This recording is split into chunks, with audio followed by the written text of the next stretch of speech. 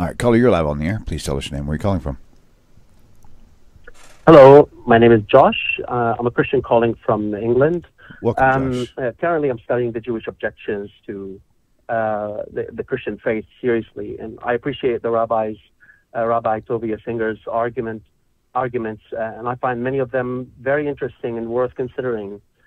However, I have some difficulty agreeing with the rabbi in regards to the accusation that Christians are idolaters, simply because they believe that Yeshua is divine and the Trinity. And that is because if you ask any Christian whether they believe in more than one God, they do affirm that they do honestly and genuinely believe in one God.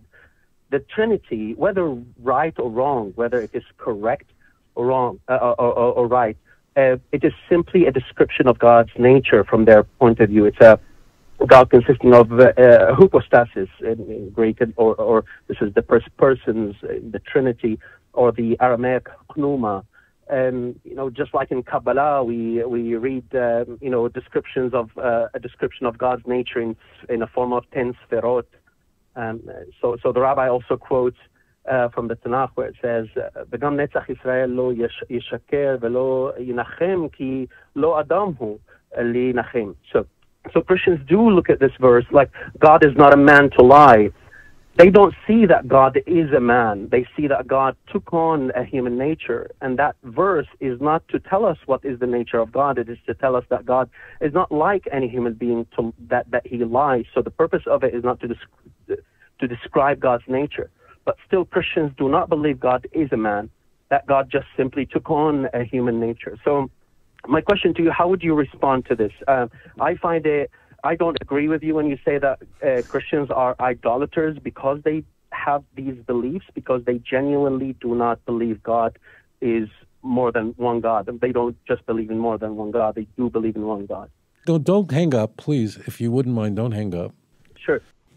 I find you very interesting. And I'm really very grateful to you for calling in and asking a question with so much honesty and kind of like leaving yourself vulnerable to ask such a question. It's very, very thoughtful. And I'd like to walk this through together with you, if I may. Sure. If I may. I just want to walk this through with you. You said that all Christians, if asked, would say that I believe only in one God. And of course we agree. All Christians would say they believe in one God. And they would say that because the Torah says so in Deuteronomy 6:4 and so many other places, right? So the moment a Christian says that I believe in two gods or three gods, so that means that would be a heresy. And no Christian, unless they were Marcionites, but these are outliers. Forget about them. They don't exist anymore. Or Gnostic Christians, but all Christians would say they believe in one God, right? So we're in agreement with that. But then words are introduced by Christians, such as, and I want to work this through with you, such as there are persons. Now, in ordinary conversational language, we're using this term person in a way that no one ever used the term person. Like in conventional conversational English, that's not what Christians mean when they say person, that there are three persons. Like, what do you mean? Now, I'm not asking you to answer that question. This is not like a trick question. I'm just expressing what is obvious is that when Christians use the term three persons, they don't mean three persons like there are three people in the room. They're using a word in a completely unconventional way. And when you use language in an unconventional way that lacks the conventional meaning, there's no way to engage it because it doesn't mean what it conventionally means. Or hypostatic union. These are terms that you alluded to or referred to. I'm not setting up a straw man. You're using a term that's not conventional. And I'm suggesting that the church had to come up with these terms because the whole thing is false, and ultimately the church would concede it's a mystery which is unfathomable, but it is a contradiction. If there really is only one God in Christian theology, and simply God became flesh, which means it's a mode, and just like I am a father, I am also a son, I'm also a brother, and I am. I'm all of those things, but I'm the same person. If that's very plain English. So that's Sabellianism. That's modalism. That's a ideology, a Christology, which the church rejects as utter heresy. And frankly, it's not consistent with the Christian Bible, because in the Christian Bible, Jesus is asking, if Jesus is God in the flesh, if he is, then why did he say, my God, why did you forsake me? Who was he talking to? Who was he asking that question? If, as you say, Jesus was simply God in the flesh. What I'm doing here is I'm just using very simple phrases, very simple English, because I don't want to mask anything with terms that no one's ever heard of. Why would Jesus not know in Mark 13 when asked, when is the time of the second coming? And he responds, of that day, that hour knoweth no one. The Son doesn't know, the angels don't know, only God, the Father knows. If Jesus was God, how could he not have the information, the knowledge, the mind of God? So the Christian Bible screams, let me just for a moment, that Jesus is subordinate to the Father, and I can give you endless other examples. And therefore, I would posit to you that the church, this is where I'm going with all this. I want you to respond to this, or say I want to think about it, or whatever you'd like to. Therefore, the church has a contradiction, and it has to solve this by coming up with this weird language. Forget Kabbalistic stuff. I want to deal with Tanakh. Jesus can't be God because he's praying to him, he's talking to him, he's begging God, take this cup not of my will, but of your will, right before the crucifixion. How could they have different wills? So therefore, you have to have this kind of weird language that no one uses. This is why this is impossible. Go ahead. Does that make any sense to you? Yeah. It totally makes sense. Does it resonate for you? Of course, I understand your perspective, and as I said, I am seriously taking the objections, and I have some problems with the text in general. My question isn't whether the Trinity or the divinity of Jesus makes sense or is consistent or it is explainable, because Christians do have answers, such as like the second person or hypostasis of the Trinity limited himself, took on human flesh, including human mind, human spirit, and so he was fully human. I'm not trying to explain it to you. I know that you know it. Stay with what you believe in. I apologize, but let's both use conventional language, if I may. I'm with you. I like you a lot. I want to stay in touch with you. I'm not patronizing you. I really, really appreciate this conversation. But go with it. I don't think my point completely reached you. If you just give me just half a minute. Go for it. The point is, I'm not trying to justify the Trinity or the divinity. I'm saying that Christians do have answers, and after giving those answers, they are wholly and completely and genuinely convinced God is one. It's just that God's nature is too complex, and it's very difficult to explain, and they try to philosophize. My problem is that you, Rabbi, in many cases accuse Christians of being idolaters.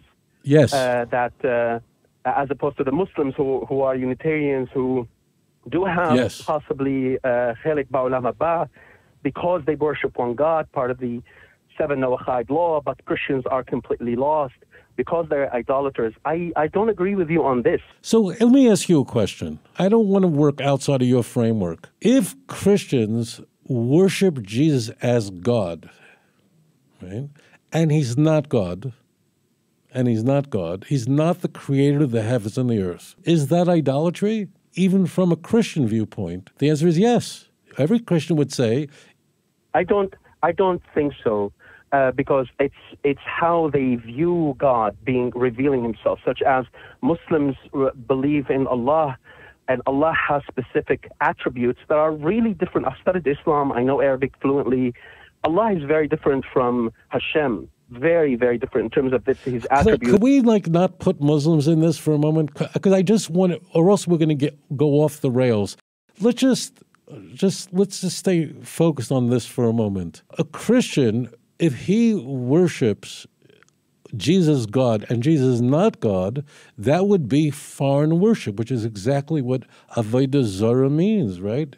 Right. Yeah. I think that's right. You would agree with that, right? Mm-hmm. Now, one other question. Could you tell me of a religion that doesn't have answers? I don't know of one. The Church of the Latter-day Saints, as an example, they don't have apologetics at Brigham Young University. They have a fantastic section in their studies at Brigham Young of studying apologetics. Mm-hmm. Does the Roman Catholic Church not have answers? When you ask Eastern Orthodox Christians, why do you venerate icons of the church, which is prohibited in the Torah? They don't have apologetics. They don't have answers. When you ask Roman Catholics, why do you have statues in your churches? They all have answers. All religions have apologetics, have a defense. Mm-hmm. Here's what I would suggest to you, that the claim that Jesus was God is a fantastic claim. This is not the claim that when I was a child, I had a pet turtle. And you'd probably believe me because it's very common. The claim that Jesus was God, that the Messiah was God, I'm not going to go into the Eucharist, not going to go die for our sins. Second coming, I want to just leave, and I really want to leave Muslims out of it. I just don't want to be diverted. All would agree this is a fantastic claim. And fantastic claims need more than thin, torturous evidence and responses. So the fact that they have answers, as you say, in no way ameliorates the problem. The problem is very grave because this is an extraordinary claim which is opposed by the plain language of Tanakh. God says, Anochi el v'lo ish, Hosea 11:9. I am God and I'm not a man. So no matter what you think, whether God could come as a man or not, the prophets of Israel came to dissuade us from ever believing that, whether philosophically we could believe this or not. So I want to say to you that the fact that Christians have answers in no way even begins to explain away this monumental problem, because all religions, Mormons as an example, a young religion, they have answers to all the questions. But when you take the problems and the enormity of the claims, and then you look at the answers, the question is, does the answer measure up to the claim? And the answer has to be no. And therefore, Christians need to really reconsider this whole thing. And I thank you very much for joining me on here. I really do. I think you're a very thoughtful person, and Christians really do think about these things, and they're caught in a conundrum. And I think that when you press a Christian far enough, they ultimately will concede that this is a mystery. What does that mean? It's a surrender. It can't be explained. Why not? Just in summing this up, if we look at Tanakh, which describes the nature of God, what we find is uncomplex language, unsophisticated language. Ki anochi el ve'ein oid Elohim ve'efes kameini, Isaiah 46, verse 9. Like, I am God alone, and there's nothing like me. Ein od milvado, there is no one else. Deuteronomy chapter 4, verse 35. What we would want to see is in the Jewish Bible is to say that there's one God, but he'll be manifested in three persons. That would be very persuasive, even though the word person doesn't mean anything. And this is why I kept you on, and thank you for joining me. But I wanted to make this point, which in all my years, William, I think you'll agree with me, we've never addressed this. Correct. And that is that Christians use weird language, unconventional, like person. Is there a person in the living room? How many people are there in the kitchen? I'm the only person in the room. Like, why did the church have to just use this specialized language which doesn't apply in any other realm? Hypostatic union. Like, why do we need to use weird words that no one ever heard of? Because these words mask the shell game that's going on.